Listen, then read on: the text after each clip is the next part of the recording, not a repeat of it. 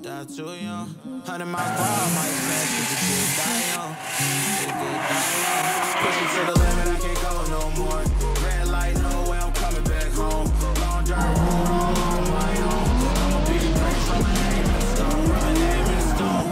Yeah, I'm coming back home. Yeah, I'm coming back home. My name in stone. What's up, guys? We're back at the shop today, and I'm bringing you another windshield install. Today we're going to be installing the windshield on a C8. This is my first C8, but it doesn't look too much different from the idea of the C6s. As far as the pan's a little bit different, and then the lane departure is a little bit different. This one has lane departure. Pretty sure they all do on the C8s. But yeah, we're fixing to knock this thing out. Our first step is, always first step, check your glass. Glass is good, it's not scratched, primed, ready to go. So the first step is to remove the T-top, get it out the way, and then I'm probably gonna jump to the pan, get the whole cowl pan off. No, T-top, mirror, pan. Then this one has the side trims, kind of like the C6-ish, and other cars that have side trims. So I got to get that off, it's probably screwed behind the weather strip for the glass. To remove the T-tops, just kind of traditional. 2 brackets on the front, 1 bracket in the back. So push that, pull these out, T-tops loose. I guess you call it convertible top, target top, whatever you want to call it. And then it goes in the trunk. So as far as the little cover for the lane departure, they're all kind of generic. Most of the times when I don't know how one comes off, I'll start at the top corner and just pull on it a little bit, see? So like that side already snapped down. Cause like say like a Toyota Camry, on the bottom of these covers, they have like little slides. So you go up, then snap the top. So the top is the best spot to start in my opinion. And just pop it off. That's off of there. It's just 4 clips. That's all you're trying to get. And actually all this one has is a rain sensor. So we're fixing to just unclip this little metal bracket right here. And then we're gonna pull the rain sensor, and then this spot will be done, and we'll move to the cowl pan. So on the rain sensor, it's just got this metal little tab. You pull each tabs out on the side. That one. That one. So now we're in the frunk. All we gotta do is pull these wiper covers, or the bolt covers, get that off. I'm gonna grab my tool for that, but pull those, pull the wipers, and then for this cowl pan, it's underneath this main piece of plastic. It goes all the way across. So we're probably gonna have to start on this one, pull those on both sides, and then pull this big center piece, and then we can pull the cowl pan out. So I'm gonna go ahead and knock all that out.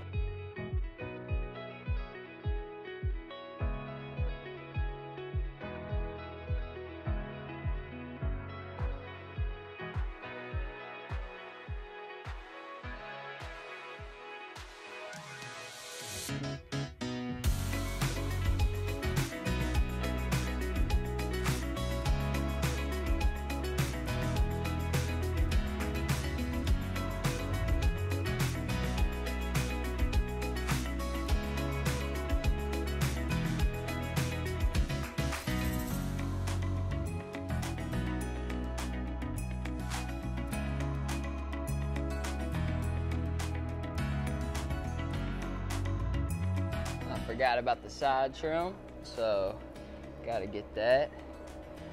So I'll pull it up and then down and out.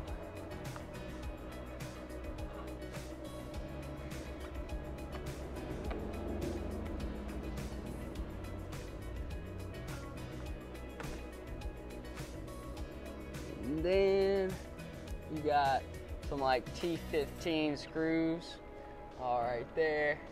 There's an 8mm, but that's holding the sub bracket. I guess that's like, I don't know what you call it. It's like the A-pillar, and it holds the weather strip. But you can leave that, so all we gotta do is take out like 5 Torx bits, and then we can pull these off.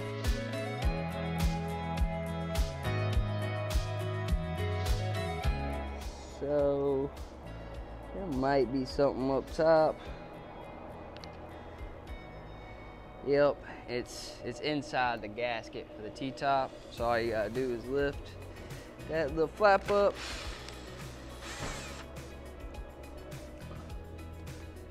And that corner should be, yep, that's it. So you got that screw up top and the ones behind the weather seal, and this should slide out.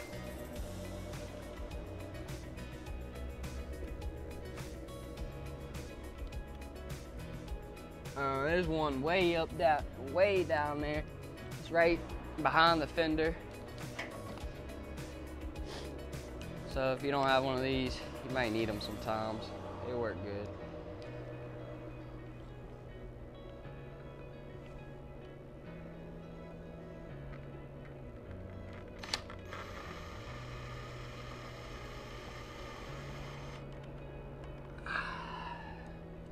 Don't lose your screw.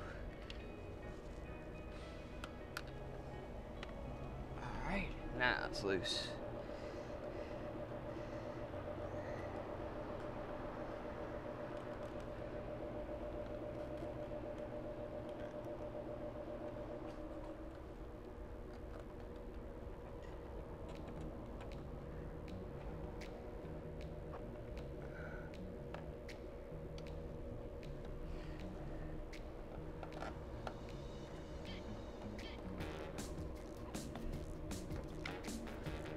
Kind of drop the back of it down and slide it out.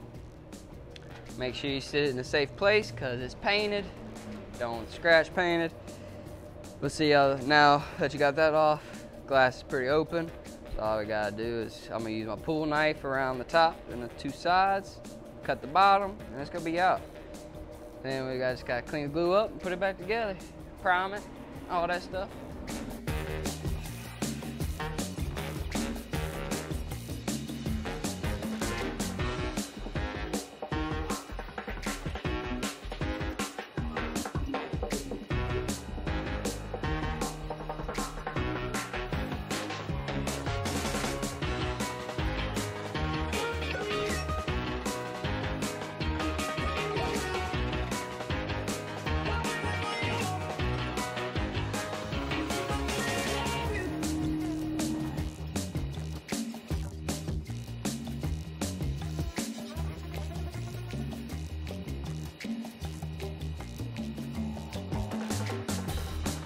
So now, once we're at this point, all left is a strip of glue and a dash that needs to be cleaned.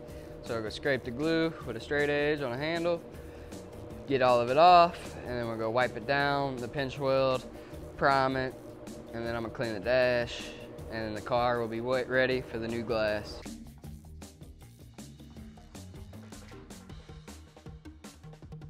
We got our primer on there. Pinch weld's all cleaned up, looking good. Dash is nice and fresh, like it's never happened. One piece that we do need to get off of the old glass, I usually take them off most of the time on the car when the glass is still in the car, but this one is so tight to the headliner. We're gonna get it off now. Don't mind my mess back here. So what it is, it's just attached to these 4 metal dowel pins. And it's got these 2 little plastic retainers. There's one, you can just kind of lift it up with your finger.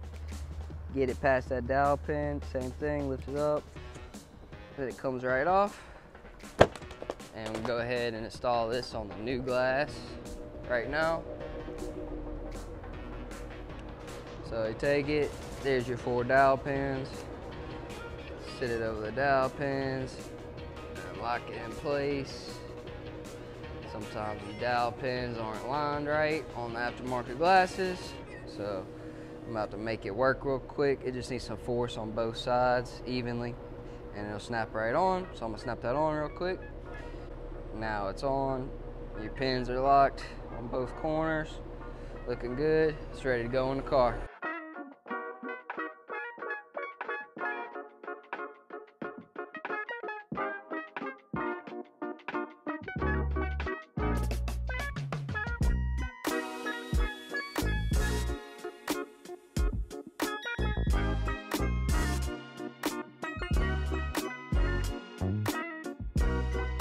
Then we're just gonna take our fiber stick,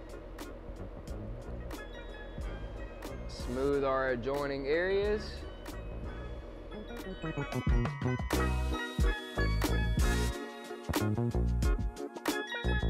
Up and over. You gotta go underneath the fenders first on this one for sure. Wait, slow down. All right. Whoa, whoa, whoa. Let me see where we're at. Pull it your way a little bit more. Stay right there. That's good, probably. Let's see. Right at the start of the hole for the bolt. That's right there. Oh yeah, that's perfect. All right, so the glass is in. The next step is to start putting everything that we took off back on. On these types of moldings, there's an insert on them to keep the channel just straight and shipping and stuff. So I gotta get that out. I usually use a small hook tool, get the corner started, or if I can, just slide it out to where it has some hanging out, and then I can just grab it and pull it. And get that out, put the camera, the rain sensor back on, side trims, cowl pan, and we're done. Gotta clean it up. So the plastic cover is kind of hard on this car. It's got 2 dowel pins that go into the headliner on these corners at the glass. And then the top clips for it go into the headliner right here. And all the headliner really wants to do is flex, and there's no way to hold it down while you push that up. So I just pushed right on the clip pretty hard, so that way it would seat all the way back into the headliner. But other than that, it's not too bad. You just can't be scared to push on it.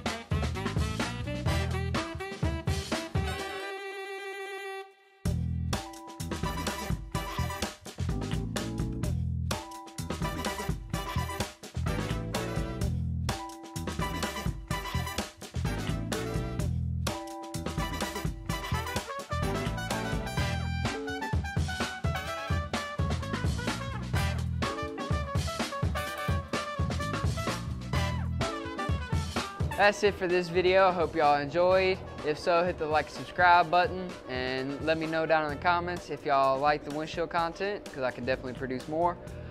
Y'all stick around for the next couple of days. We're gonna be dropping our brand and getting that rolling for Clutch Kickers Round 2. We're going to Clutch Kickers Round 2, then we're going to the Five Flags event on like July 16th. It's the Street Kings event. So I hope to see y'all there. If so, come check it out. Stop by the booth. We're gonna have a booth, hopefully by Clutch Kickers Round 2, 20 by 10. I'm excited. So I'll see y'all there. If not, see y'all in the next video. Take it easy.